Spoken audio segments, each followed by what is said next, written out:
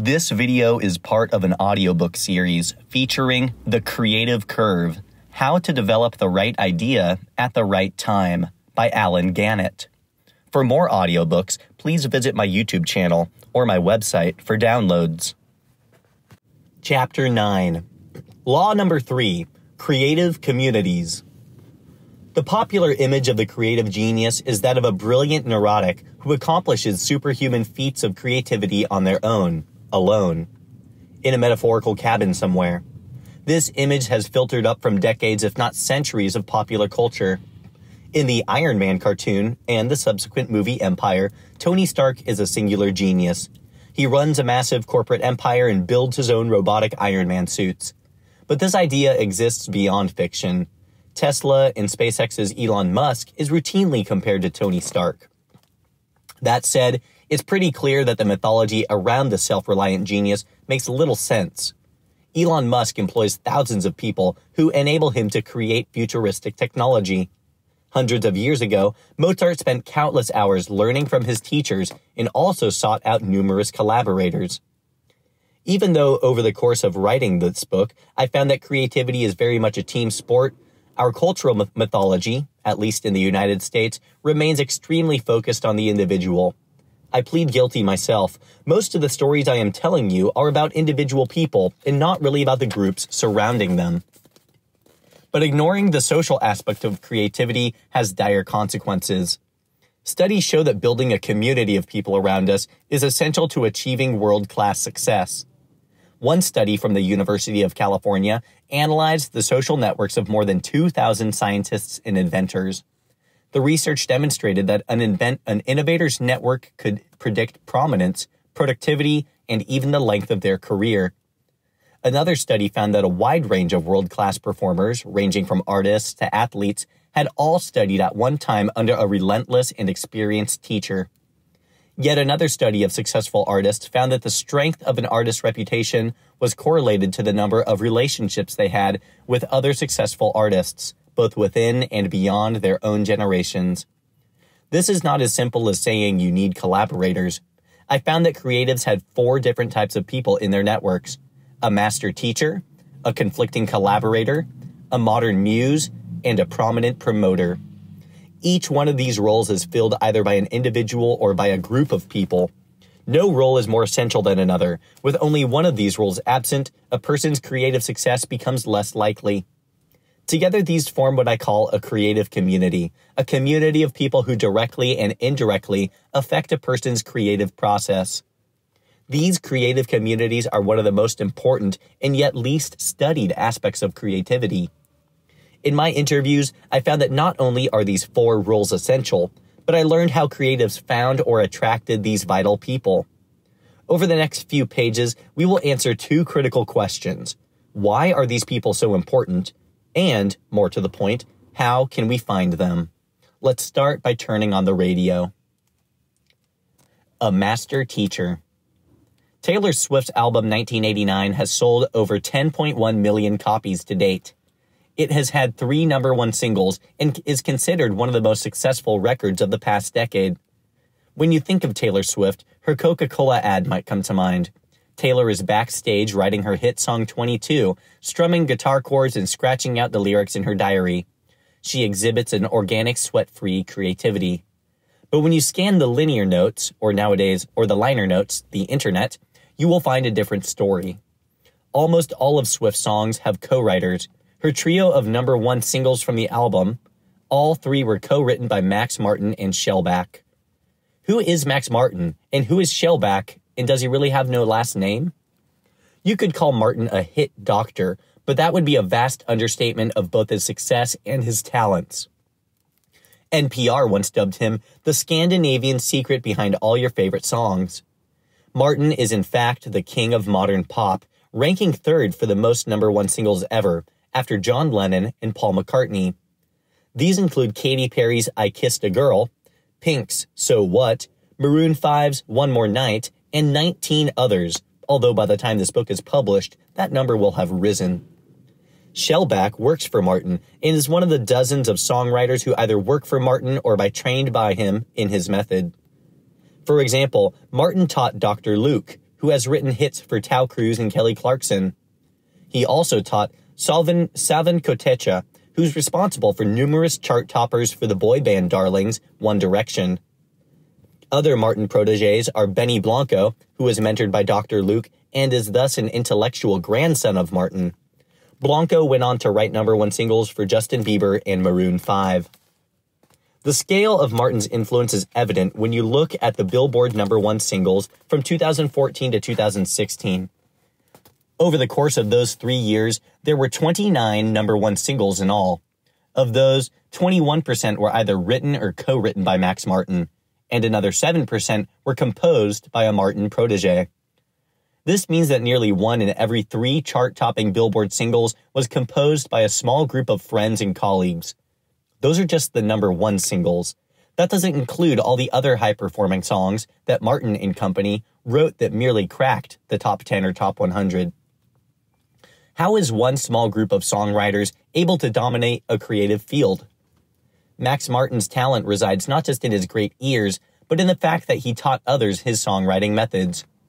Asked at a conference what makes a great pop song, Arnthor Bergersen, a songwriter who has written for Santana, Celine Dion, and Janet Jackson, and was mentored by Martin, explained that the older Swede taught him a formula. Among his elements, quote, never use more than 3 melodic parts in a song. 3 parts and recycle parts of the verse or part of the song in the chorus, so when the chorus comes, you already heard the chorus, but it's the beginning of the verse, end quote. Max not only teaches his protégés the constraints and formulas that come together to create a familiar pop song, he also helps them perfect their craft. As I wrote earlier in my section on deliberate practice, learning from an experienced teacher and getting feedback from them is an essential step in developing and honing a creative skill. Bonnie McKee is a lyricist who worked with Martin and many of the people in his group. She's co-written the words to songs including Dynamite by Tao Cruz, California Girls by Katy Perry, and countless others. Interviewed by The New Yorker, she said of writing lyrics for Max Martin, quote, it's very mathematical. A line has to have a certain number of syllables, and the next line has to be its mirror image, end quote. Mathematics, it turns out, is a core element of writing a great pop song. Martin, in fact, has referred to his creative process as melodic math. His reasoning is straightforward. As McKee said, quote, people like hearing songs that sound like something they've heard before, that's reminiscent of their childhood and of what their parents listened to, end quote. Or, as we might say it, they like to hear things that are familiar. Martin also provided McKee with the feedback she needed to improve her skill. Quote, I can write something that I think is so clever, but if it doesn't hit the ear right, then Max doesn't like it, end quote, says McKee. Master teachers like Max Martin are essential to the creative process. What makes people like Martin masters is that they've achieved a level of success beyond the typical experienced practitioner. Jonathan Hardesty, the painter, found a master teacher at the atelier he attended in South Dakota. Andrew Ross Sorkin became friends with older, wiser authors. Master teachers serve 2 essential roles. They teach constraints, and they assist with deliberate practice through feedback. Absorbing these constraints in turn allows students to make progress more rapidly as they refine their own skills. Back in the early 1980s, a researcher studied the lives of 120 high achievers, ranging from mathematicians to sculptors to athletes. The goal of the study was to trace the lives of high achievers back through their earliest years in order to uncover what common elements, if any, led to their ultimate success. The researchers' findings were published in a book, Developing Talent in Young People. One key finding, across all fields, every individual in his study had at one time been taught by a master teacher. So how do you attract a master teacher? Do you just snap your fingers? In search of an answer, I went to LA to visit a rock star turned investor who is friends with everyone from billionaire grocery store magnates to the hip-hop superstars that dominate today's charts. Learning patterns for young guns and billionaires. D.A. Wallach is a 33-year-old redhead whose mentors include everyone from Pharrell Williams and P. Diddy, whom Wallach calls Puff Daddy, to Weezer's Rivers Cuomo. Wallach and I are sitting on the patio outside his halfway renovated home on a foggy morning in the Hollywood Hills. I am characteristically chipper. Wallach pulled up into his driveway only minutes before and is even more cheerful than I am, laughing at all my jokes, which are not funny. Wallach is a hybrid artist-musician-investor. Before turning his talents to companies, Wallach was the lead singer of the one-time indie darling Chester French, a band formed while he was still an undergraduate at Harvard. Around the time he graduated, the band was a target of a bidding war between Kanye West and Pharrell, both gunning to sign them to their record labels. Ultimately, Wallach and his band signed with Pharrell's label, where they released the album Love the Future. The band eventually fizzled out, yet Wallach still remains a part of the music world. He was Spotify's artist-in-residence for a while, helping the startup build better relationships with musicians. He also played a minor role as a singer in 2017's hit movie La La Land. Alongside his musical and artistic career, Wallach has also invested in companies ranging from Spotify to SpaceX. Despite not being your stereotypical blue dress shirt finance type of guy, today he is partner at Inevitable Futures, a fund he co-founded with billionaire grocery store mogul Ron Burkle, which invests in high-growth tech companies. How did this young former band member get connected to rap icons, billionaires, and tech unicorns? Wallach credits a large part of his success to the peoples he's learned from. Quote, "It's always been me feeling someone has all the answers and then kind of latching onto them and hoping that they'll teach me," end quote. At Harvard, he found out that Weezer's lead singer, Rivers Cuomo, was on break from touring and going to Harvard as a student.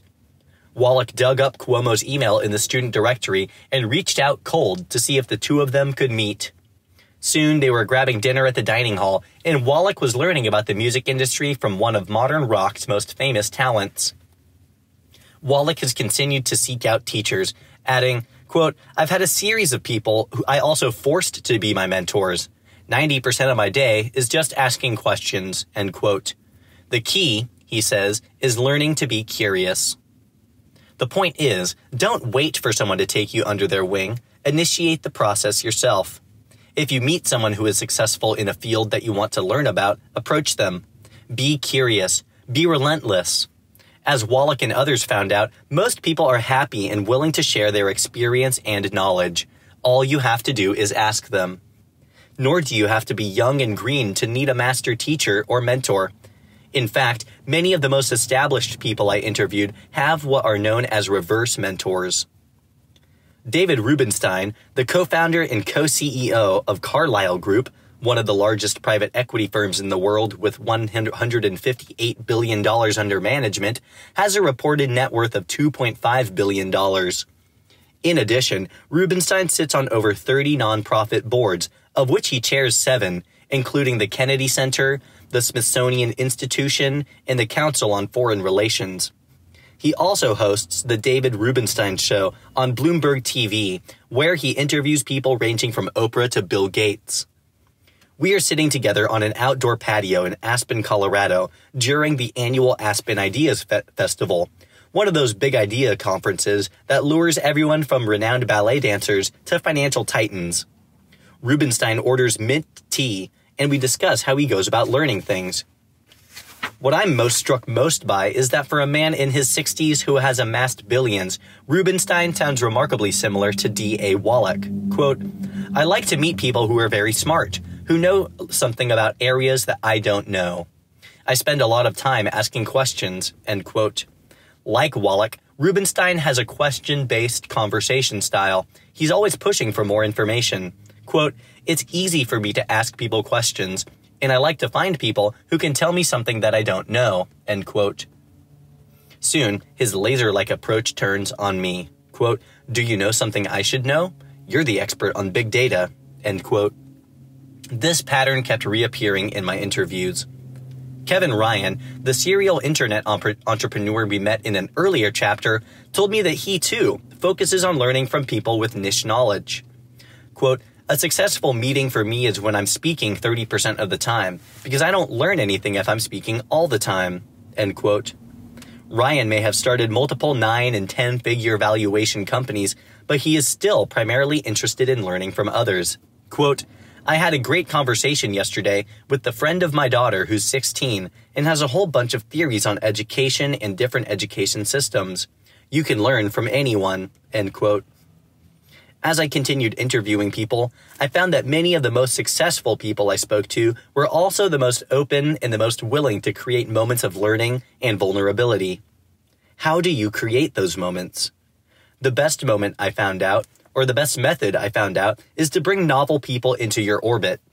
Ryan, for one, accomplishes this through food. Quote, "One of the ways I do this is through dinner parties. We will try to have someone in politics, someone from an internet company, and some random people," end quote. If you dislike entertaining, another idea is to invite a coworker out for coffee, or simply say yes the next time some precocious college student asks to pick your brain. Now, if you're successful already, it can be far easier to bring people into your network. But what if you're just starting out? We can't all get into Harvard and rub shoulders with rock stars in philosophy class. Clustered. A young woman was sweeping the lobby of the Park Hotel in the Soma section of San Francisco, the neighborhood south of Market Street. The lobby had muted green walls with benches that looked ripped out of a diner. It wasn't truly a hotel, rather it was affordable housing with shared bathrooms. As she continued sweeping, she noticed a photographer snapping a picture. Over 35 years later, the resulting photo appeared as part of a photo series on the gentrification of Soma. Since that time, San Francisco, and Soma in particular, has gone from impoverished to unaffordable. Office space in the formerly rundown Soma neighborhood now rents for an average of $72.50 per square foot, matching pricey Manhattan, and studio apartments sell for an average of over $1,200 per square foot, which means that a small 450 square foot studio costs more than $540,000, which is enough to buy a McMansion in many suburbs. As for the Park Hotel, it has turned into a techie commune where aspiring entrepreneurs and software engineers can rent minuscule rooms for $1,000 a month. So why are people moving there in droves? Somewhere along the way, Soma turned into one of the epicenters of the startup industry. In its immediate vicinity, you'll find the headquarters of Twitter, Salesforce, Pinterest, and Zynga, as well as offices for major companies including Google, Yelp, and Adobe. As more and more tech companies migrate to the neighborhood, more people seem to want to follow their path. Engineers want to be near other engineers. CEOs want to be near other CEOs. Sociologists call this effect clustering.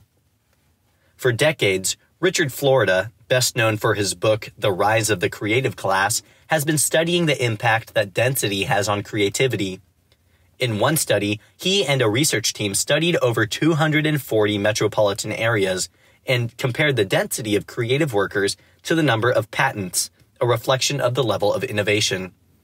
They found that as density increased and creative people found themselves more tightly packed, the number of patents also went up. Florida explained to me how big this impact was. Quote, "Places with high degrees of creative density were 6 times more innovative than places with low levels of creative density," end quote. It wasn't simply about high numbers of creatives in one geographical area. To spur them to best innovate, you needed them right on top of one another. The reason has to do with what academics are calling knowledge spillover. This is the process by which ideas are shared among people and institutions as they meet, network, and talk to one another. When an artist lets it drop to another artist that they have discovered a new technique, or a researcher mentions to another researcher a new technology, or to an entrepreneur, the knowledge transfers or spills to another person in the network. In essence, the teaching process is ongoing and everlasting. Density is not only useful for finding teachers and mentors, but also collaborators. Says Florida, quote, "In a great urban area, there are lots of talented people competing and collaborating, combining and recombining, forming and reforming with one another. Out of that very Darwinian process, out of that Darwinian profit motive, you begin to get great success." For these spillovers to happen, face-to-face relationships are also critical. It's not enough for people to know each other. Close physical proximity means that you and I bump into each other at the corner coffee shop or while we're waiting for the bus, which gives us ample opportunities for impromptu meetings. To become members of this environment, we are willing to pay premium prices to live and work in places like Soma. Sure, the architecture is unique, and there are some historic buildings, but the big driver is that the people who we want to learn from live there. Membership in a cluster like Soma is essential to finding a master teacher. Now, it goes without saying that not everyone can afford to move to one of these dense, overpriced areas, but visiting, commuting, or spending as much time as you can there is essential to accessing the teachers who can accelerate creative success. Once you find yourself there, the mechanism for finding teachers is straightforward: curiosity. Be like Wallach and ask questions. Make it clear that you want to learn. Successful people tend to admire this quality and will be more willing to take you under their wing. If you're already experienced, find people who know something specific that you don't know and ask them questions. Kevin Ryan may have created billions of dollars in value, but he still aims to speak only 30% of the time in a meeting. If you do this, you increase the odds of finding one or more master teachers, the first of the 4 necessary members of your creative community. These teachers will show you the patterns and formulas of your field so you don't have to start from scratch. They will also give you the feedback you need to master your craft more quickly, just as Max Martin did with his team of protégés. The science of deliberate practice suggests that we all need to learn from someone more advanced than we are. But it's not enough to just learn the craft. Eventually, we also have to create something. The next member of your creative community is essential for executing your ideas. Conflicting collaborators. Brenda Chapman's mother drew a line on a piece of paper. Actually, it might be better described as a scribble. She turned to 4-year-old Brenda and asked her to make something out of it. Could Brenda learn to see things for more than what they appeared to be? The little girl gazed down at the scribble and began connecting lines. She added a nose. She added ears, an approximation of ears, and drew a smile. She paused and looked at her work. It's a dog. It didn't look like a dog, but her mother beamed anyway. Brenda was being creative. She was making something out of nothing. Before long, these games sparked a passion in Brenda Chapman. She would race home after school to draw and to watch hour after hour of Bugs Bunny cartoons.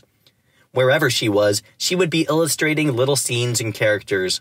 In Illinois, both the winters and the rainy seasons were long, and when cabin fever hit, Brenda, with the assistance of a large blanket, would transform the coffee table in her family's living room into a fort. She snuck under it, lay on her back, and started drawing on the underside of the table. Her mother never caught her drawing on the family furniture. Only when the family moved did Brenda's mother notice the figures drawn on the wood, but even if she had, she would not have been upset. The important thing was that her daughter was pursuing her passions. Soon, Brenda announced that she wanted to become an animator. All those cartoons she watched after school and all those sketches she made became her new calling. In a blink, she was attending California Institute of the Arts and plotting her way into a career in animation. Her mother didn't know it, but for Brenda Chapman, those early illustration games would turn into a record-breaking animation career. Brenda would become the head of story for The Lion King, the first woman to hold a head of story role in a major studio animated film. And from there, go on to co-direct DreamWorks' The Prince of Egypt, becoming the first woman to direct a major studio animated film.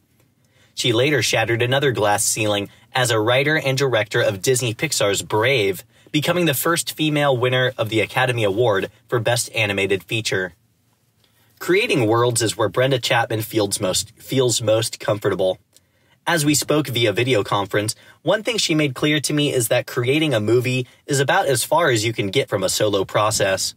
In fact, as far as Brenda is concerned, part of what makes a successful movie is the collaboration of multiple talented voices. Animated movies require story artists, animators, producers, screenwriters, directors, studio executives, and of course, marketers. The process is iterative, and everyone gives one another feedback. These distinct voices working together allows for the broadest possible perspective on what movie audiences will enjoy. Story artists, for example, draw a series of select frames and create a crucial comic book version of the movie long before the animation team starts working. According to Chapman, this allows the director, quote, to discover the characters and who they are and how they behave and what their emotional arc is. Is the story working? Are the themes right? Is the pacing right? It's really the preliminary blueprint, and the story artists are writing and acting and drawing at the same time." End quote. Yes, Chapman was the director, but she still has gaps in her skills and knowledge. After all, Chapman is a story artist turned director, not an audio engineer or a marketer. Without other people around to execute those responsibilities, she wouldn't be able to accomplish her directorial and creative vision. In most creative work, then, collaborators are essential.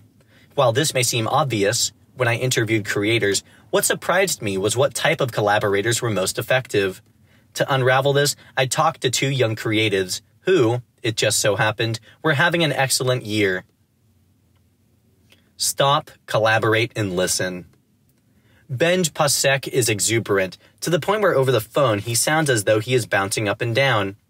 By contrast, Justin Paul is quiet, thoughtful, and prone to pausing before answering a question. Though potentially inharmonious, together the two form the aptly named and highly successful songwriting duo Pasek and Paul. They wrote the lyrics for 2017's hit movie La La Land, winning a Golden Globe and Academy Award for their efforts. 2 weeks before I interviewed them, they won a Tony Award for their musical Dear Evan Hansen, which has become the permanently sold-out Please Find Me Tickets Broadway show of the year. The two became friends in college ballet class, sharing a common trait, a complete lack of coordination. As Pasek recalls, quote, "We hid behind each other in class and figured out distractions so the teacher wouldn't pay attention to us," end quote. When Pasek and Paul first met, Pasek realized that Paul was a great piano player and recruited him to help fix some pop songs Pasek had written in high school. Soon, they began spending hours inside a tiny practice room on campus. Something clicked, and, as Paul recalls, before we knew it, we were writing songs together. The following year, they both tried and failed to land leading parts in the school musical. Pasek was cast as the man with camera, and Paul as coroner/backup dancer. Frustrated, they decided to make their own show, Edges, a collection of songs about finding meaning in your life. The rest of the cast consisted of the students who hadn't landed leading roles in the official school musical. Edges was not just a means of killing time. A video version of their performance posted on Facebook went viral, and soon school groups around the country were requesting permission to perform Edges. As a result, the duo quickly came to be seen as the future of musical theater. Celebrated producers wanted to mentor them. The press adored them. Still, what was it that Pasek and Paul saw in each other? What made their partnership work? For Benj, Justin Paul provided the structure he needed to channel his ideas into a finished product. Quote, "Justin is very rigorous in his approach to his creative process, his approach to how he lives his life, and how he likes to organize his time," end quote. To Pasek, this sort of systematic thinking is invaluable. Quote, "Without him, I wouldn't put as much importance on it, and I have learned how valuable that is to be able to create that kind of structure for oneself and for a creative process," end quote. For his part, Pasek, the big thinker, dreamer, wanderer, needed Paul, the planner, tinkerer, homebody. The process of creating a musical is seldom straightforward, and the Pasek-Paul dynamic and partnership allowed them both to flourish. Often, early productions take place outside of New York City. If they do well in a secondary market, only then might they move off-Broadway.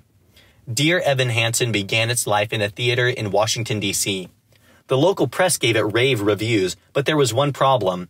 The final song of the first act didn't leave the audience with a feeling of dramatic tension. Worse, the song, A Part of Me, wasn't exactly optimistic, and some even deemed it judgmental. For the off-Broadway production, Pasek and Paul auditioned a new song, Surrounded, but that one didn't work either. Paul wanted to create something better, but how? He was stuck. That's when he called on Pasek, who began brainstorming, covering 3 pages of a journal with phrases. For Paul, this deluge of ideas was exactly what he needed. Quote, "Whether it's a bunch of great ideas or 9 bad ideas and 1 great idea, it's helpful to just start the ideas flowing. Just to get things out there and start the process. Sometimes I get so paralyzed in seeing all the problems," end quote. From experience, Paul knows that his preoccupation with process can land him in a rut. He needs a collaborator who can spark new ideas. Without Pasek, Paul tells me, quote, I'm prone to submit to being creatively stumped, end quote. In the journal, one phrase caught Paul's eye. You will be found. That phrase ended up as the title of Dear Evan Hansen's Act 1 final song. What's more, says Pasek, quote, it became a really big theme throughout the entire show of how do we save ourselves and how do we believe that we'll be okay, end quote. When Dear Evan Hansen premiered on Broadway, one line in the New York Times review felt especially sweet. Quote, particularly memorable is the soaring anthem that closes the first act and is reprised in the second, You Will Be Found, end quote. By providing the other with something that person can't do alone, Pasek and Paul have achieved outsize and ongoing success. Having said that, collaboration is rarely all bliss. Sometimes, the two men's differing perspectives cause friction. But rather than ending in compromise or a weakened, muddled outcome, Paul believes that their dueling perspectives make things better than if either one of them was working alone. Quote, it's not just meeting in the middle, it's pushing forward so that instead of just moving on that horizontal plane, we're moving vertically as well, end quote. For this reason, I call the ideal person to work with a conflicting collaborator. Basically, you don't want to collaborate with someone who is so easy to get along with that they don't push you. The goal is to find a person who will help you discover and overcome your flaws. Ideal collaborators balance out each other's weaknesses and provide different perspectives. Creativity, after all, is a team sport, and even if you lack a close working partner like Benj Pasek or Justin Paul, other collaborators are out there. Pasek and Paul, for example, worked with a writer who wrote the dialogue for Dear Evan Hansen, as well as with a director, a producer who secured financing, not to mention a stellar cast of actors and singers. In talent-dense environments, it's a lot easier to find a conflicting collaborator. For Benj Pasek and Justin Paul, that environment was a college with a strong theater program. For Brenda Chapman, it was Cal Arts in Los Angeles. Many of the romance writers I spoke with found collaborators through a group called the Romance Writers of America, who offered not only friendship, but also feedback and editing help. The internet, of course, has made collaboration and finding your tribe a lot more convenient.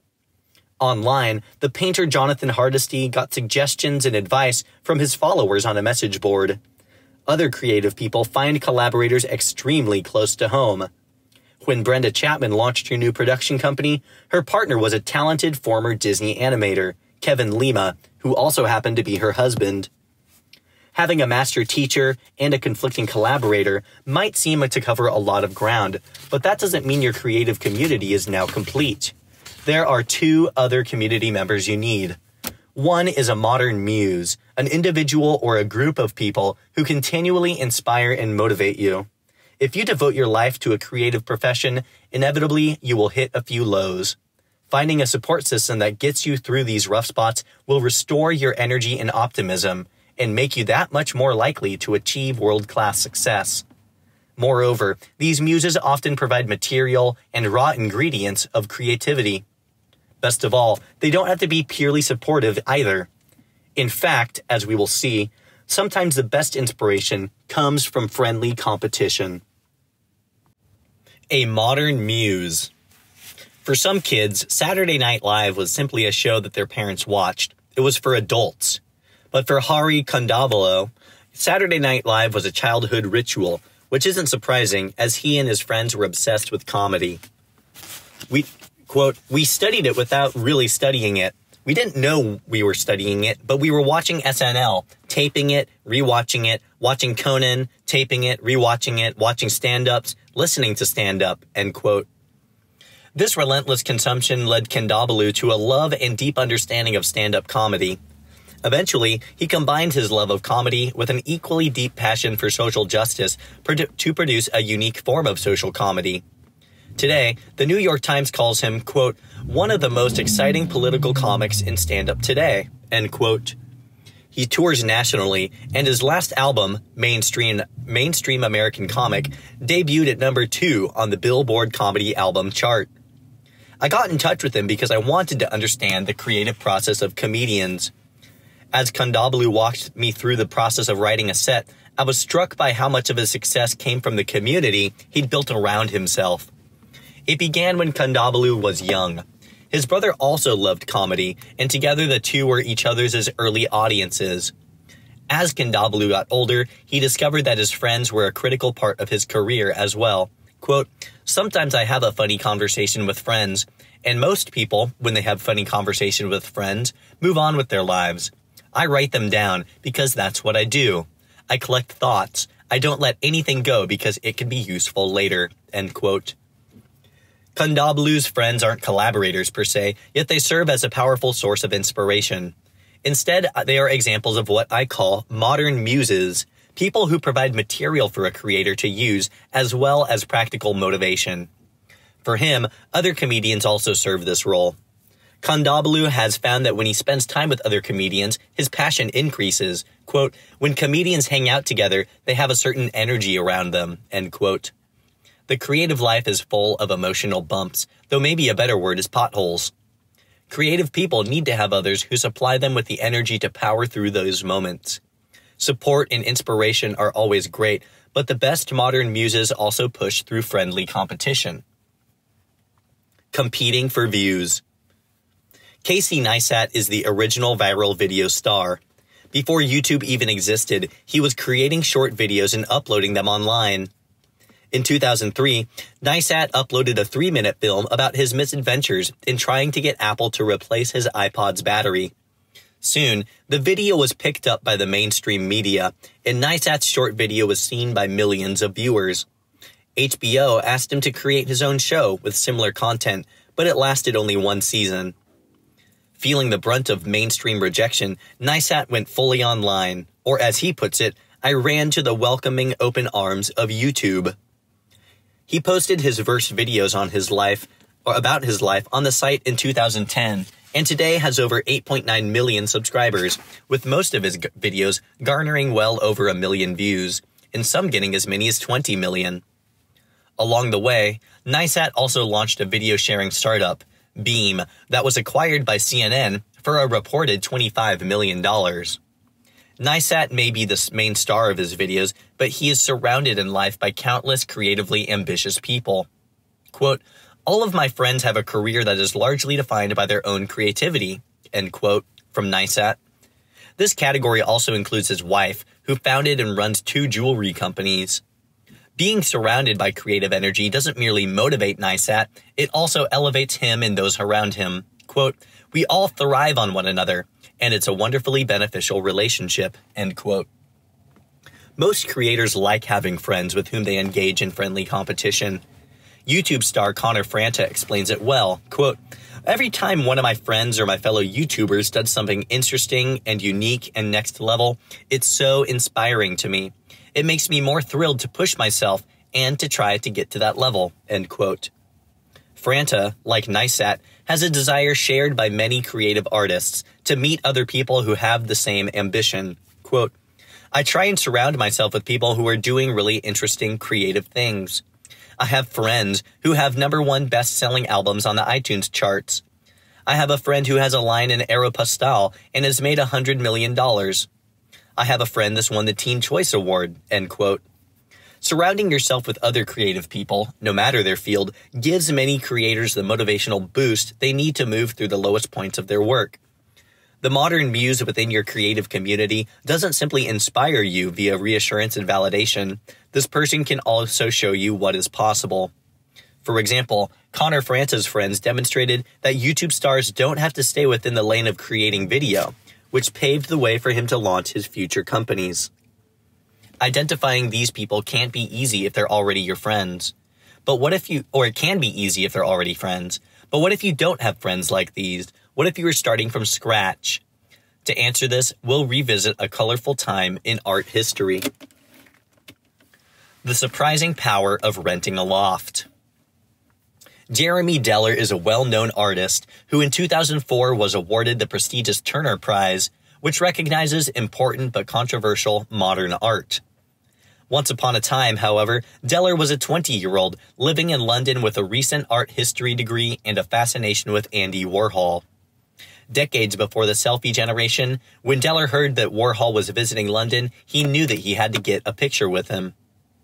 Deller arrived at the Anthony d'Offay Gallery, and there was Warhol, sitting at a table signing mementos. Deller approached Warhol, and the artist scribbled his signature on Deller's baseball cap. Afterwards, as he paced around the gallery, Deller made conversation with a man who turned out to be a friend of Warhol's. Deller ended up getting invited to join Warhol and his group later for a drink. When Deller arrived, Warhol and 5 of his friends were sitting around watching a comedian on a muted television set while listening to British glam rock. As drinks continued to pour through the night, Deller eventually became Warhol's artistic subject, agreeing to take absurd hats and have his picture taken. At the end of the night, Jeremy had gotten an invitation to spend 2 weeks at The Factory, Warhol's New York City studio, which also served as the gathering place for Warhol's social network. Jeremy once described The Factory as an early version of today's startup offices. Quote, "It was a very cool, funky work-play environment, which is now de rigueur for tech companies like Google. There were all these interconnecting rooms, with a door that went into another building behind that was the headquarters of Interview, Warhol's magazine. So the whole studio setup was like being in Warhol's mind. You had the publishing section, filmmaking on the top, a painting studio, a business part, a dining room. He had created a world." What struck Jeremy was how social the iconic Warhol was at The Factory. Quote, "He was very chatty. It was intelligence gathering for him. He was always into networks and gossip, and then he would process it all into art," end quote. Deller described how Warhol surrounded himself with people with different skills who had ambition and creativity. The working environment he created at The Factory is now a norm for creative people. There's a flow of people from whom you get ideas that feed into the art. Warhol had built a community of modern muses and collaborators who seemingly shared his imagination and sensibility.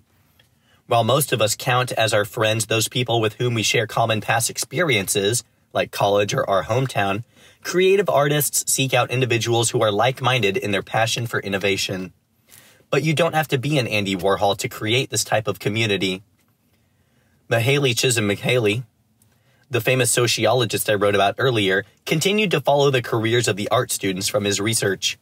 At one point, he wrote of an unusual pattern among the ones who became successful. Quote, "Most of the young artists we studied who met with success after graduation started their careers in a loft. The 6 with the highest success had all rented lofts even before they left school. So far, none of the unsuccessful former students did this," end quote. Why would this be? Sure, a loft is a great way to store canvases, but these massive spaces serve another purpose. It is a place where artists can surround themselves with collaborators, muses, and customers. Csikszentmihalyi also found that lofts serve as a signal to the art world, communicating that the artist or artists who live there are serious and interested in public recognition. In fact, one of the most essential roles of a successful loft is a party space. Csikszentmihalyi writes, "A loft, quote, a loft is an informal institution that artists use to get in touch with the public. A loft without parties, without visitors, a loft that is not known in artistic circles, is not a loft in this institutional sense," end quote. While most of us can't afford to build a giant office studio complex like Warhol, renting an artist loft is an example of a lower-cost way you can attract the necessary members of a creative community, such as modern muses. Lofts even enable artists to find the 4th and final member of the creative community, a prominent promoter.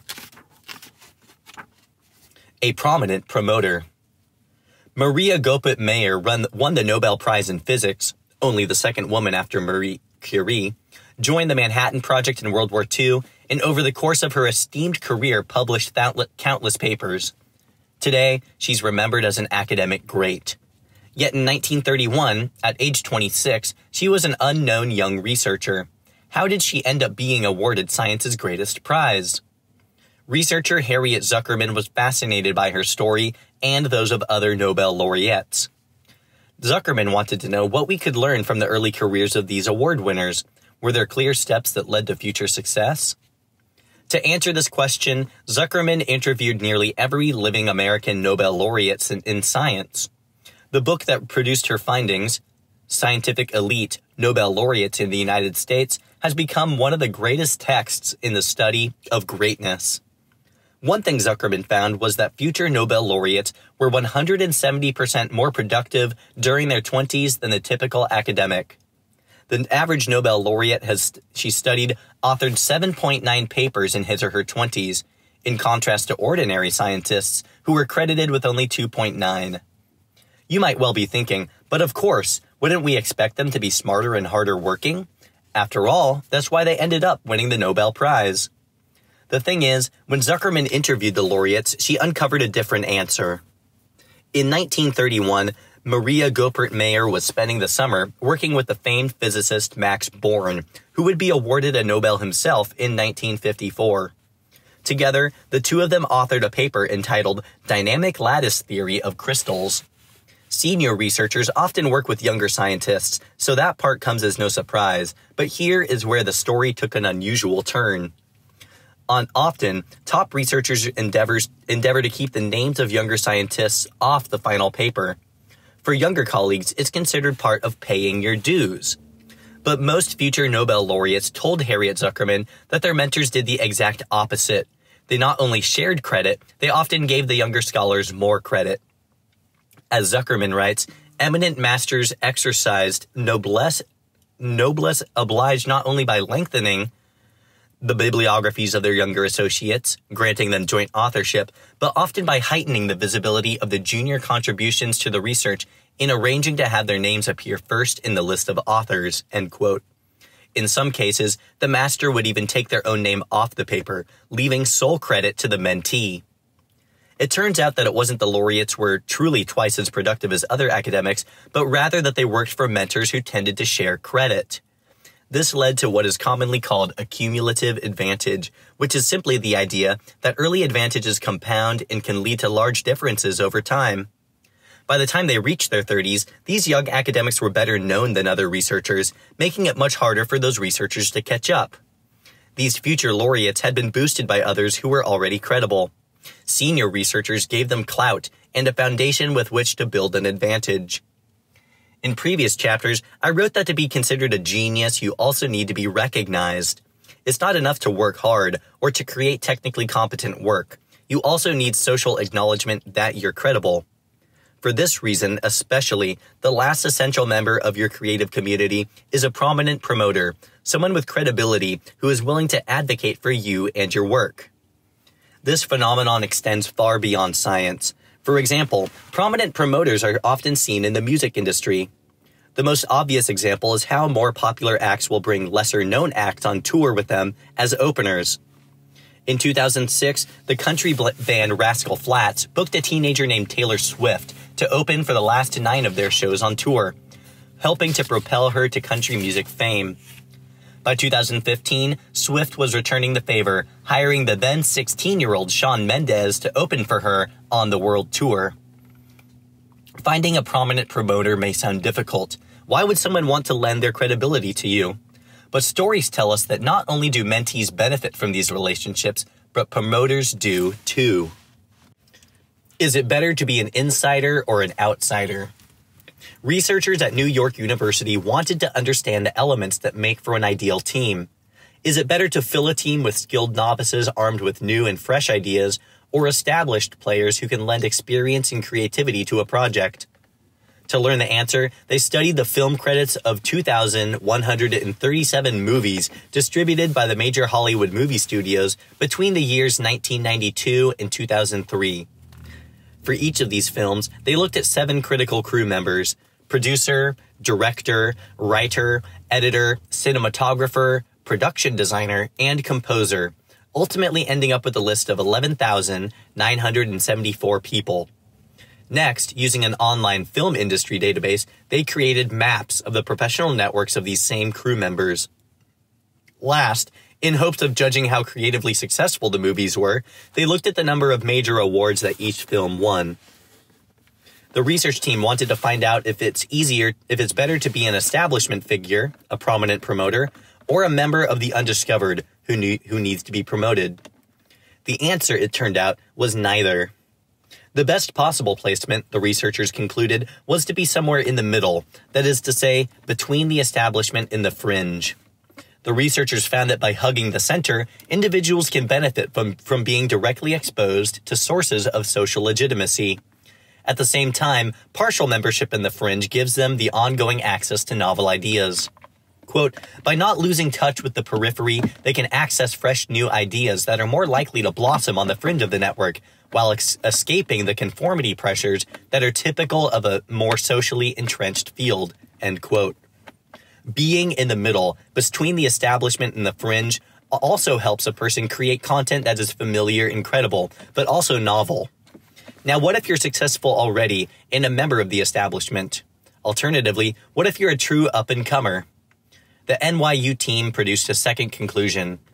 Teams containing both established and up-and-coming people gain the same advantage as a person who leans to the middle.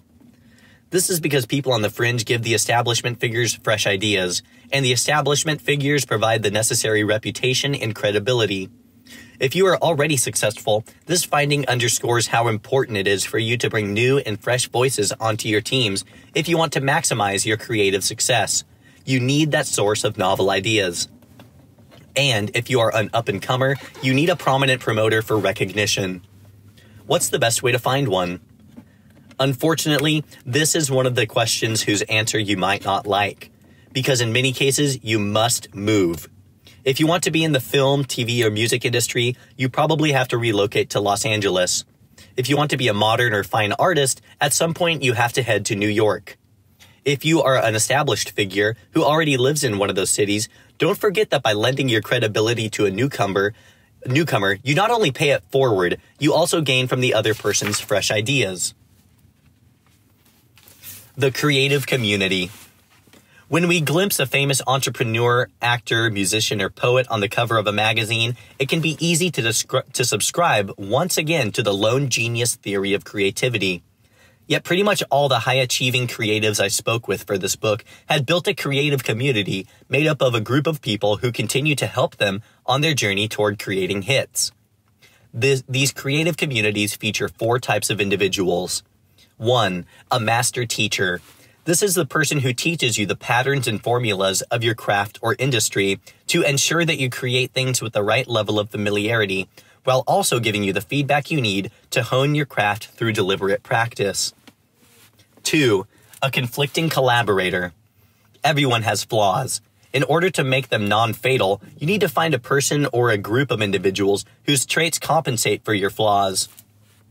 3. A modern muse. A life of creativity often involves getting your soul slapped around. You need to surround yourself with people who will motivate and inspire you to persevere, who can be a source of fresh ideas and even friendly competition as you work toward achieving your very best work. 4. A prominent promoter. To be a creative success, you need to be recognized as one. A prominent promoter already has credibility and is willing to share it with you. Not only does this benefit you, it also benefits the promoter, who now has access to fresh ideas that help keep them at the right point on the creative curve. The best innovators know that creative success is not a solo adventure, and also know that a single key partner is insufficient. We all need in our orbits a community of people who will fill a variety of roles. An important aside. Unfortunately, the importance of the creative community also makes it harder for women and minorities to find recognition in creative fields. In all my research, the list of top entrepreneurs, artists, chiefs, and other creative people were dominated by white men. One study done by USC's Annenberg School for Communication found that 414 major Hollywood studio productions, 85% of them had directors and 71% of screenwriters were male, and 87% of directors were white. Clearly, something is wrong. One response to this inequity is the Blacklist, a media company named in reference to the Hollywood screenwriters of the McCarthy era, many of whom were blacklisted as suspected communists and therefore unable to find work. The company has 2 main services. They started in 2005 with the creation of an annual list of the industry's best unproduced screenplays. The list is based on surveys of Hollywood executives. To date, more than 300 of the scripts on the blacklist have been turned into feature films, including Slumdog Millionaire, The King's Speech, and Spotlight, which in turn have generated over $26 billion in box office revenue. In addition, the blacklist now has a website where screenwriters can submit their screenplays, which are in turn rated by professional reviewers. When screenwriters submit a script, they can choose to add their race and gender. The site's professional reviewers aren't privy to this data, but the blacklist also publishes a report that compares the screenwriters' races and genders with the ratings their scripts received. The data found no meaningful difference in script ratings based on either race or gender. In fact, female writers actually scored slightly higher than their male counterparts did. Yet, as I mentioned, the industry is dominated by white men. Clearly, something structural prevents diverse voices from breaking through in creative fields in the way they should. My guess is it has to do with an absence of a creative community. In a world where people seek out those who look, talk, and think like them, it can be a tough climb for women and minorities to find enough people to fill out their own creative communities. Still, there's hope. The combination of awareness and tools like the blacklist are creating progress. Says Franklin Leonard, who founded the website, quote, "The blacklist tries to contribute to this change both by expanding the pipeline of female writers and writers of color, and by providing a meritocratic system of discovery." End quote. Leonard adds that there are also capitalist reasons for change. Quote, "Change is happening, driven largely by the dawning realization that producing films from and by women and people of color is, and has always been, great for business." End quote. As you build your own creative community, remember that surrounding yourself with a diverse set of people not only enhances society, but also enhances your own creativity. I talked about the myths that have permeated creativity stories, the science of the creative curve, and three of the laws for mastering the creative curve. To explain the final law, I want to take you into the flavor lab of one of the world's most beloved and delectable brands. Thank you for watching. Please like, subscribe, and visit my channel for more exciting content.